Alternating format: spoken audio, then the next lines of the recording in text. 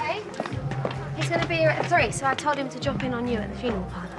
Who is? Oh, your money man. Financial advisor, yeah. He's one of the best. Look, I know you and Ben are mates. We're more than just mates. If we do go into business together, it won't just be for me and him, you know. He's got a kid, hasn't he? He's got a family to support. It'll be for Lexi too. Well, and Lola. It's not about Lola. Me and Ben go way back, that's all. But this isn't one or the other. It's not about my mate or your mate. He's just going to give you some advice, that's all, and lay out some options. And then you can do whatever you want. I'm just thinking of you. I know. I know. Right? Just want to take a minute. We're having second thoughts, are you?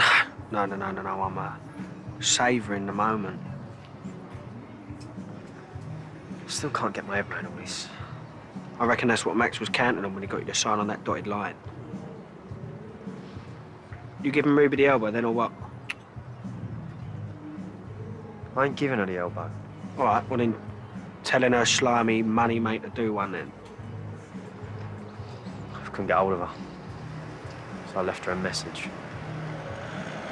Hold up.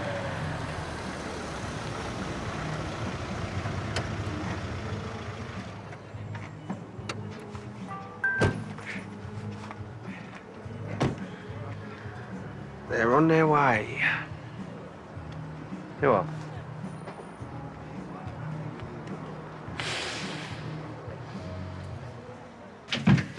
Oh, look.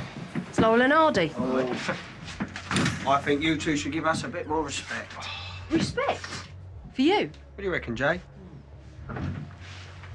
Sorry, what are you talking about?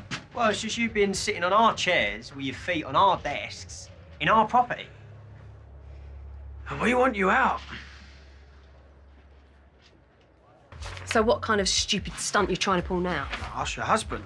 He's the world expert when it comes to stupid stunts. Isn't that right, Max? Jay signed this property over to him. No, he made me scribble my name on a piece of paper when my head was messed up. And according to the law, that ain't signing anything over.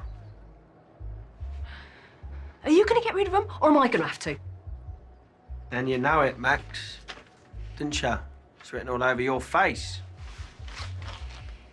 Max? We've had a good run of it, I suppose. What? I would have thought you'd figure it out sooner, Jay, to be honest. You really are a piece of work, you, Max, aren't you? Are you serious? Well, look on the bright side, all right? We've been in this place rent-free for a year, haven't we? Oh, that reminds me, I'll be in touch about your ears. Good luck with that. Plus, we've got Abby back. Are you seriously telling me? Listen, there's always another way of working this out, boys. Oh, yeah? Yeah, we just carry on and then we cut you in with a share of the profits. Maybe not. No. This can't be right. It's not right. No, get out! Just what I was about to say. Who are they? Couple of bailiffs that I call on from time to time. Always handy when dealing with illegal squatters trying to dig their heels in. Listen, you can't touch them motors, Ben, all right? The land might be yours, but those cars are ours, yeah? Getting our own will be easy enough soon. Let's go, Rainey. Rainey, let's go. All right, we'll talk about it at home.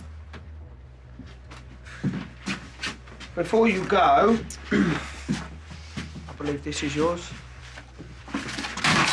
Oh. We'll add that to the bill.